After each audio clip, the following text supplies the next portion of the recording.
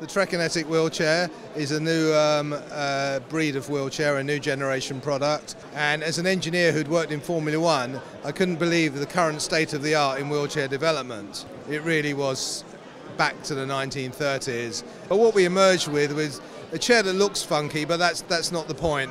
The point is it's front wheel propelled, so the user pushes the front wheels, not the rear ones.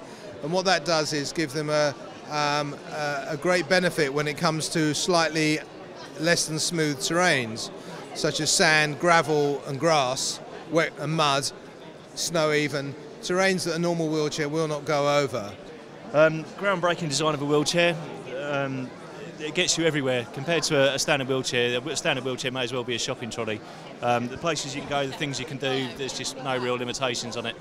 The chair's brilliant. It's got drum brakes, so you can steer and slow the chair down. There's a gas shock absorber at the back. The whole chair will tilt, so you've got more ground clearance at the front if you want to get up curbs or down curbs. You can change the camber of the wheels. There's a bar underneath you can just twist. Brings the camber of the wheels out, so the chair's a lot more stable. It's a lot faster, a lot more manoeuvrable than a normal chair, and a lot more comfortable. Need I say more?